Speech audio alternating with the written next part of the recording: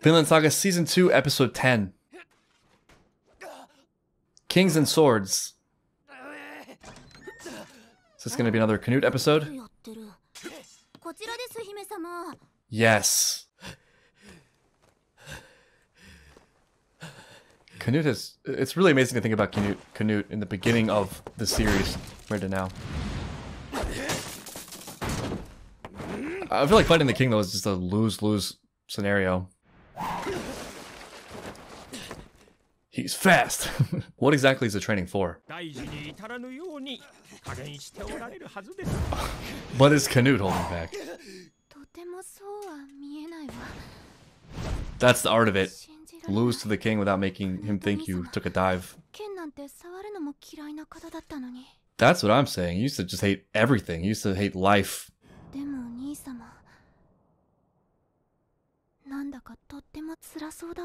He said a big couple of years.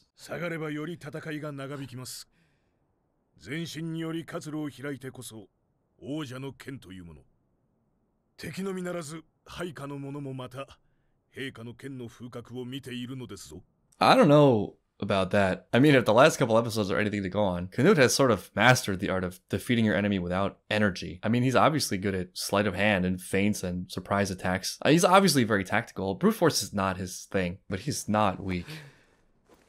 Being perceived as weak could be a huge advantage if you actually have underlying strength.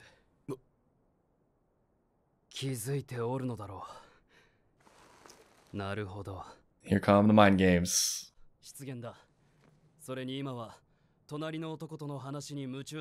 And that was the moment that this skilled swordman was dead. Died. He looks... Whoops! What was I just saying? Who's weak now? What were you saying about sheer force?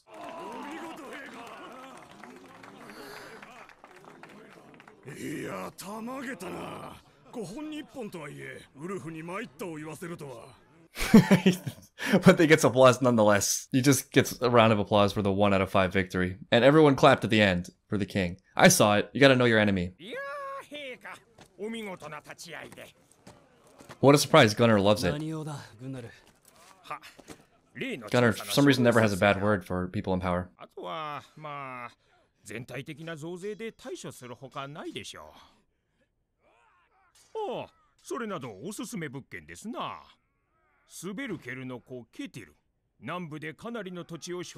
And here we go. And here we go. Here's the connection. Oh no. All that stands between Kettle and Canute is snake, because the rest of those guys aren't doing anything.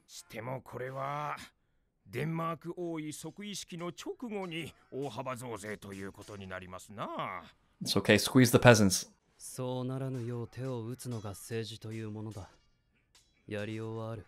Yeah, I don't think taxation really feels like Canute's route.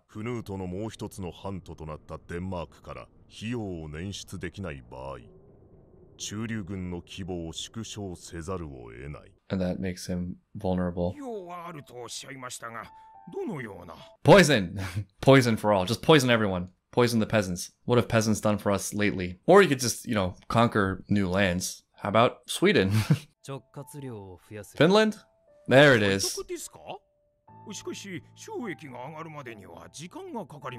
And doesn't that just kick the can down the road, because then you need more troops to protect the newly stationed thing? No, that's the opposite direction of growing the army, which is what our goal.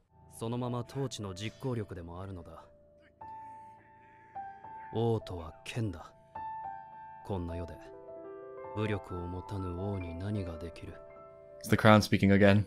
Surprisingly uncharacteristically bold suggestion from Gunnar. If even Gunnar is concerned enough to speak up about the dangers here, you know something's gone horribly wrong. It's in pretty deep. I was wondering how their stories were going to intersect, but pretty clear path now. He's not coming for Kettle's farm only. He's coming for Thorfinn and Einar's farm and their ticket to salvation. And isn't Kettle on his way here? This might be a flashback. Maybe this is why he was summoned. You knew it would go horribly wrong. The second Kettle said, "You're free," as soon as I get back. Thorfinn and Einar were free, and then Canute ruined everything. But I guess also probably launching them on a new journey. And like a destined clash of old... They weren't friends or enemies. Fellow travelers.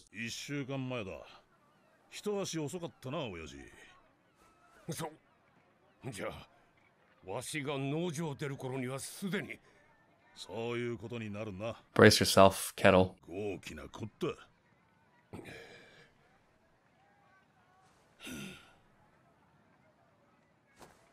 That feeling when you pay Canute a tribute to steal your farmland. How does Thorgil take this? Probably would side with Canute anyway.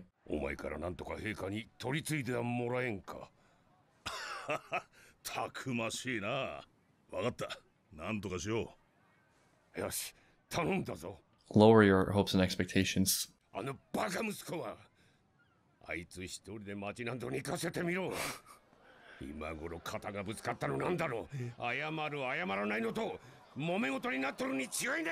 Yeah, but he's never gonna grow up. If he's not allowed to walk through town by himself. Wow, he's exactly right.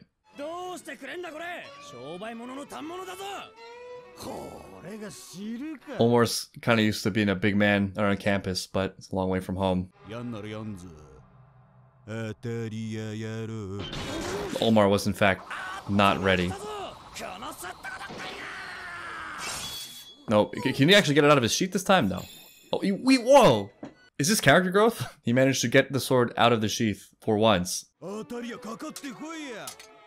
This just reeks of weakness, though. This just feels like a scared man looking to impose his weight, since he knows and fears that he has none. If anyone else shows up with a sword right now.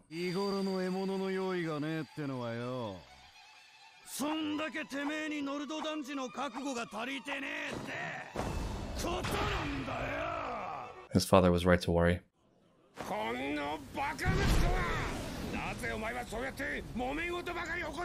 Olmar is so weak, he's the one thing Kettle is not afraid of.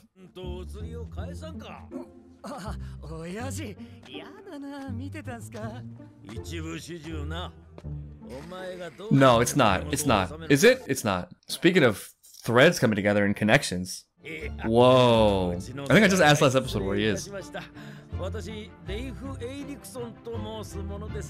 I know who you are, Leif Erikson. It's all starting to come together.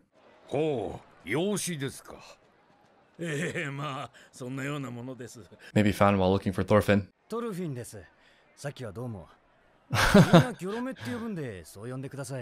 Got it. So we ended up adopting that guy. While looking for the real Thorfinn.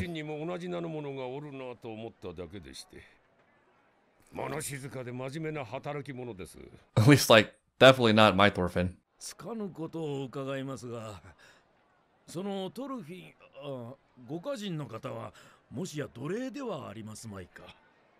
Think we have a lead. You're not gonna believe this. New Thorfinn, you're out. Found what I'm looking for. Hard not to.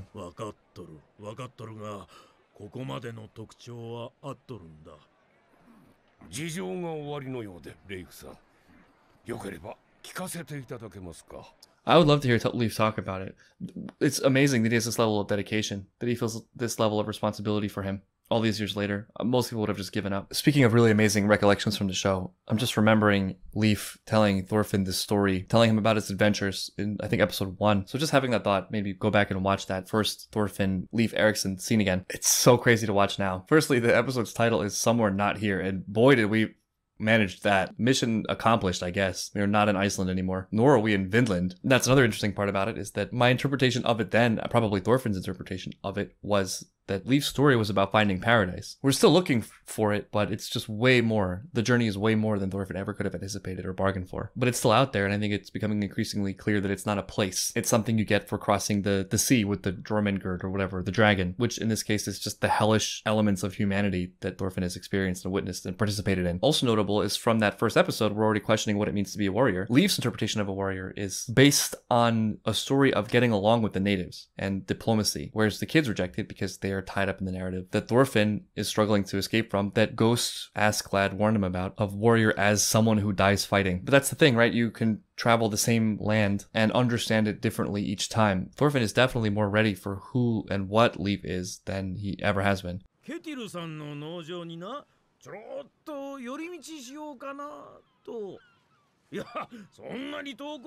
Leif's still adventuring.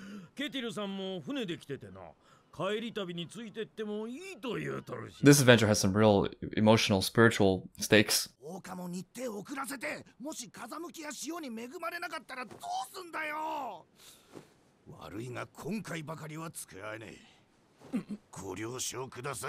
Fairweather sons.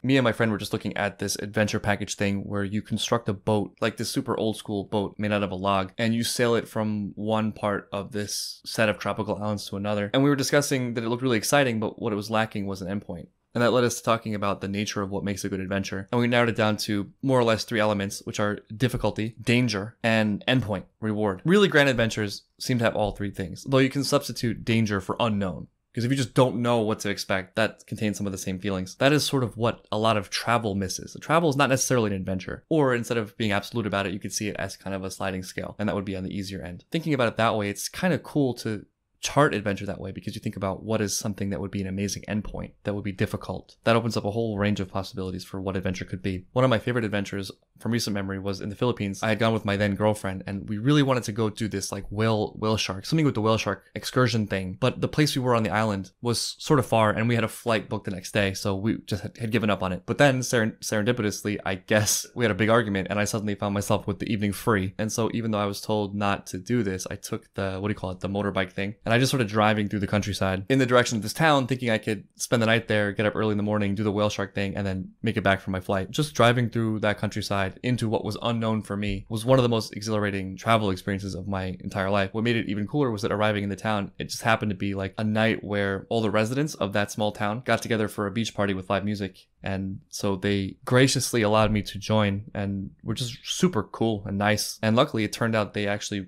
worked at the whale shark event thing. So to help me make my flight in the morning, they put me on the very first boat out at like 5 a.m. And then I just gunned it back to where my girlfriend was waiting unaware. And we reconciled and then made our flight. So I had it all. I had like the thrill. The difficulty was the time limit, and the endpoint, which I thought was the whale shark thing, which was pretty cool. But really, it turned out to be just the experience with all the people I met. With all that said, Leaf has sort of the ultimate goal, the ultimate endpoint in saving Thorfinn's soul.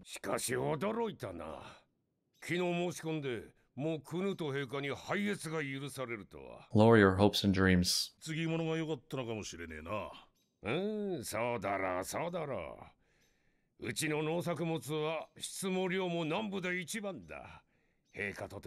Because we have the best slaves.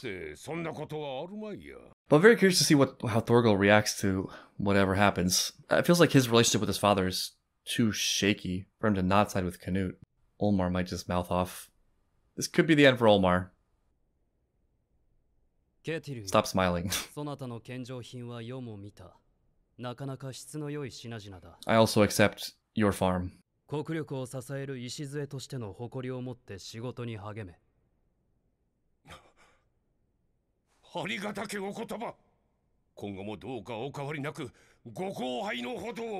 Waiting for the other shoe to drop here.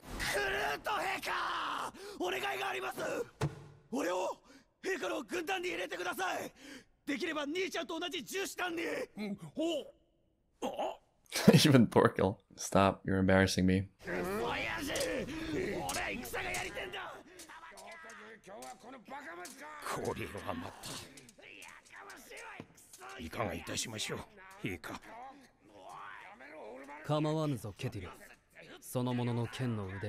That's not gonna help their case. Can he get lucky and get it out of his sheath a second time?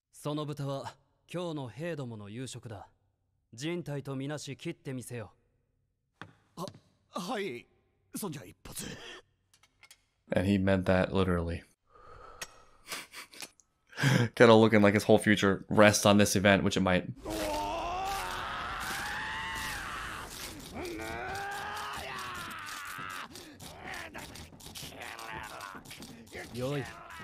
Can you not even cut a cooked pig?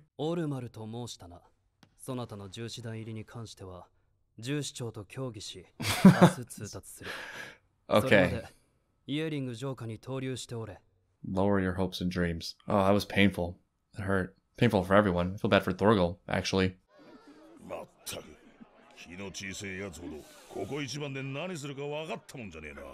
Yep.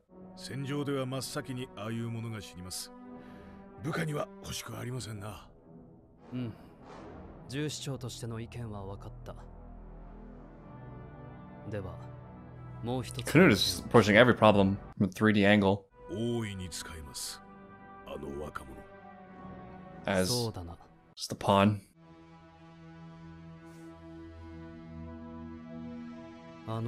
Touching his scar.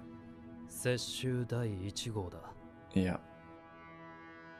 Not a huge shock. Look at that, Olmar. You've increased your role. You did it. You're important now. I mean, it's not totally his fault. He's an idiot, but Kettle's farm was done. Kettle's farm was going to be Knut's one way or the other. Knut is a very, very Machiavellian leader. He's an ace at it. You never know from face glance, if you're meeting him as someone like Kettle, what he's working on, what he thinks, and what he's going to do. He has no tells. He doesn't reveal anything. He's very, very calculating, very patient, very calm, very self-assured. And that makes him so dangerous. So another episode without Thorfinn and Einar, but it feels so critical for the plot because just so many things are coming together. It's not just what seems like a fated meeting between Knut and Thorfinn, but Leif joining the fray.